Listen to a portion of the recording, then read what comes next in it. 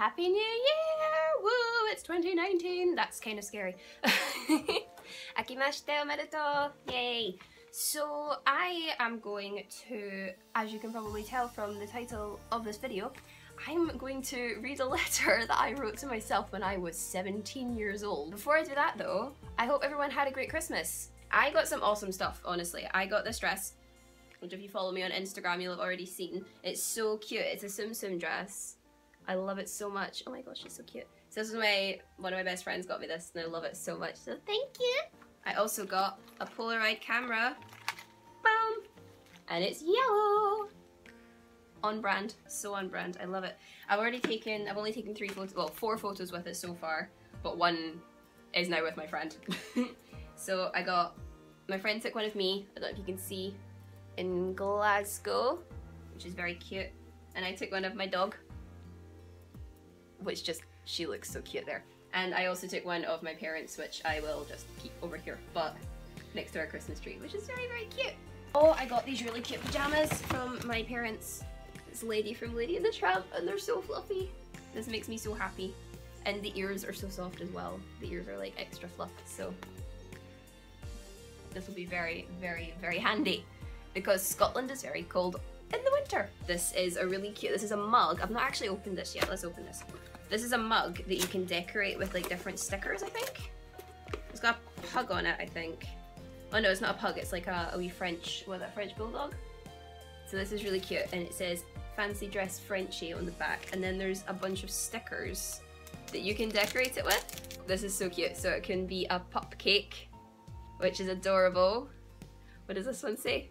A mare dog. Oh my gosh, yes. I have nothing but time for that. A wiffle. That's so cute. Jurassic bark. I'm loving these puns, I must say. And hot dog. They are so cute. I don't know what one I'll do first.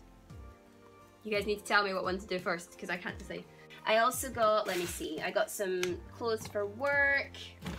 I got some bath stuff. I got a lot of chocolate, which I am very excited about. And then I went to go and see Wreck-It Ralph 2 with my friend for my birthday, and we went into the Disney store afterwards and I had, I think it's like 15% off you get for your birthday. So I got Shanks as a Tsum Tsum because I have decided that she is my new wife and I love her. So I have a Vanellope one over there so they can sit together over there.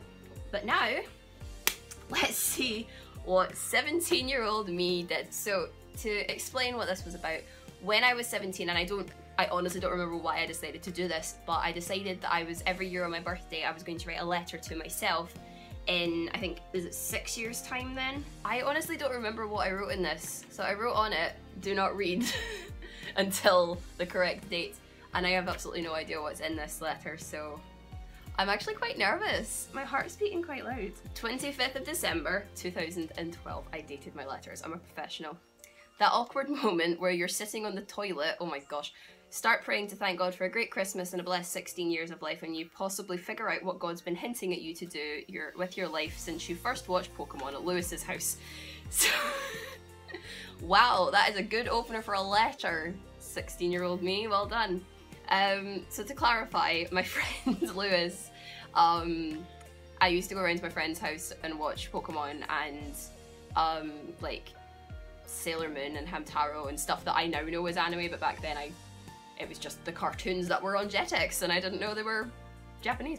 I feel pretty dumb that I've not figured it out before. I mean, I've watched anime since I was 5, I just didn't realise it was anime. I've just told you that. Pokemon, Mew Mew Power, Kingdom Hearts, Final Fantasy, Vocaloid. Everything's been leading up to this. I think I was having like an epiphany on my birthday this time. It just took me a while to figure out what linked all my obsessions together. Japan. Doi. I've wanted to visit Japan for about a year now. I spelt now wrong. I spelt now with a K. Oh my gosh. And now I think God wants me to too. I don't know why he's put this love for Japan in my heart. The people, the language, the culture, the media, the food, the clothes, but he has. About a month ago, a bridge collapsed in Tokyo, trapping a large group of workmen under it. Oh, I remember that. I know that if that had happened anywhere else in the world other than the UK or Japan, I wouldn't have paid as much attention to what was going on. That sounds really bad, oh my gosh. I would now, I'd like to clarify, if anything like that happened anywhere in the world, I'd pay attention to it.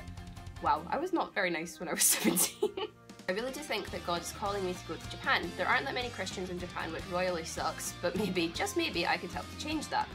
I'm not entirely sure what it is God wants me to do, but I have two thoughts in mind. One is to translate the Youth Bible and or the Message Bible into Japanese. I've not checked this, but I'm guessing only the King James Version or one like it will have been translated, which can be hard for children and young people like me to understand. That is actually true. I did check this. Christmas has just passed actually, because I tend to post at least a part of the Christmas story onto social media every Christmas. And because I have a decent number of Japanese speakers following me now on Instagram, I decided I was going to look it up in Japanese as well, and it's just the King James Version that's in Japanese, which is the one with all the these and thous. It's quite hard for people to understand. I actually completely forgot I wanted to do that. I might think about that. The other thought was to join one of the disaster relief teams out there, preferably a Christian one. Oh, I didn't know I wanted to do that either.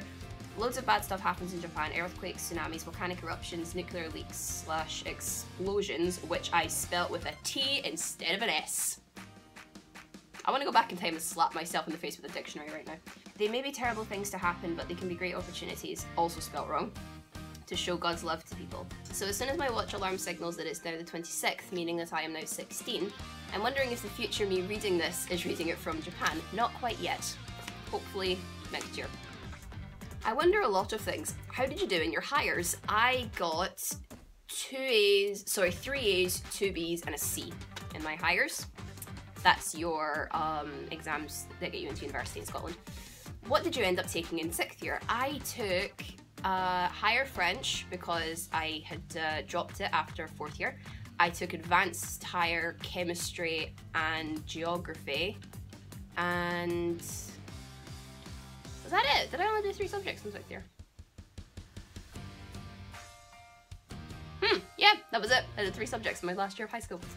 Did you get to do marine biology at Glasgow? No. Precious little Vicky, you dropped marine biology as an idea and you go into teaching. Wow. Have you ever been drunk? No. If so, bad Vicky. Had sex yet? No, I haven't. If you have, that means you're married. Haven't had sex yet. What's he like? Not married. Do I know him yet? Not married. Do you have any kids? Nope. What are their names? If you had a little girl, did you call her Kyrie? Oh wow, the obsession was real back then. Are you still in touch with Ailey, Rachel, Mary, and everyone else? Oh, I'm not in touch with any of them! They were my best friends in high school. I should message them. I hope so. Did you ever figure out what it is that makes your lips swell up? Yes, I did! I am allergic to an E number found in Cadbury's chocolate, which is why I try and avoid Cadbury's chocolate, because it makes my lips swell up. Is Facebook still around? Yup. Do you remember Tess? Now, I'm assuming that means my dog, which, duh, she's still here.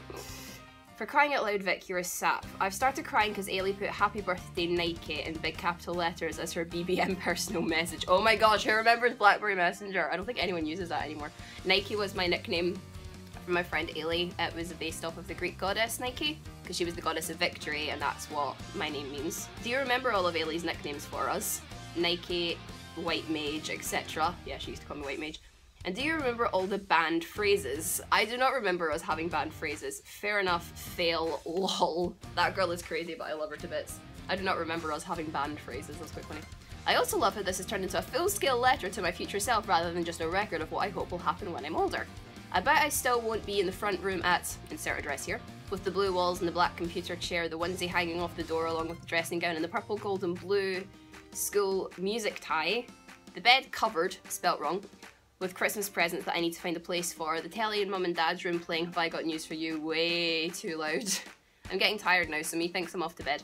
I'm going to put this in the back of my Bible and not open it till my 22nd birthday. Wow, that seems so far away. I'll be expecting a reply. Oh, so cheesy. Hopefully YouTube's still up and running so you can stick your reply up there. And in case you were wondering, at this point in time, the 16-year-old you still has dreams of being— oh my gosh, no, this is so bad. Still has dreams of being a cosplay pop star in CPV, which was the name of a cosplay group I used to be in, with Katie, Sean, Ryan, Megan, Chris, Steph, Hannah, Sophie, Alex, Holly, and Rachel. Man, the 16-year-old us is sad. Yeah, the 16-year-old us is sad. I know you're 22 now, so there's probably not much advice a 16-year-old can give you, but remember this much: having an imagination isn't a bad thing, no matter how old you are. Be creative, be fearless, dream big, and keep praying, and don't forget that you're a special snowflake. Vicky, age 16, on the 26th of December 2012 at 23 minutes past midnight. Wow, that was a trip. And then I wrote a Bible verse from Matthew 5 verses 10 to 12. Those who are treated badly for doing good are happy because the kingdom of heaven belongs to them. People will insult you and hurt you. They will lie and say all kinds of evil things about you because you follow me. But when they do, you will be happy. Rejoice and be glad because you have a great reward waiting for you in heaven. People did the same evil things to the prophets who lived before you. That was a trip! Oh my goodness! I didn't realize I wrote a letter when I was in my 5th year. I thought the first one I wrote was the year after. So that's crazy! I got an extra letter that I didn't think I was gonna get. Dang. Well, that was 16-year-old me. I can't believe I thought I was gonna be married. Man, I am going to end this here. I hope you enjoyed hearing from 16-year-old me. That was kind of crazy. And I think I'm gonna go and message my old friends now from when I was 16 because I feel really guilty. But yes, I hope you all had a wonderful Christmas and a wonderful New Year, and I hope you are looking forward to lots more Kukiko videos in 2019 because I have a lot of exciting stuff planned. I will see you guys all very soon. Bye!